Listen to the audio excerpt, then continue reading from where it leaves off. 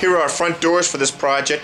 Kind of neat to note that we even think this is a factory type of decal, that stripe that goes down the side. We've seen it before in some of these 80 model Land Cruisers, but it's just kind of unique and different.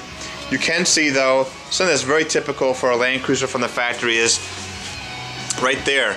Either this truck's been, sprayed before, or we're getting a somebody's saying it's all original. Yeah, so you see this actually. This is from, it's like the original kind of primer color. I've seen a lot of Land Cruisers, when you take off the hardtop, sometimes you find they're underneath the hardtop, the top of the quarter panel, you'll have this particular color. Okay, so the front door's here. The bottom of the door, you can see is, not a basket case. On a scale of 1 to 10, it's about an 8. It's not bad, but we have some problems over here we're going to deal with. We're going to have some door panels come in, patch panels for the bottom as well as over here. I think this one will be sandblasted up and be fine, but we can see that the ambulance door is going to require a complete patch there, and up top here, this is the other side.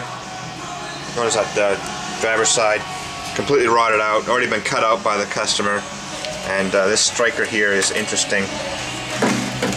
So we'll go back in, put the new bottoms on, reaffirm the striker right here, which is nice, and the rest of the door is pretty true, pretty straight. It'll be a nice restoration. And lastly, the spare tire carrier is in fine shape. Might do some bushings here, but overall sandblasting and we'll be in great shape.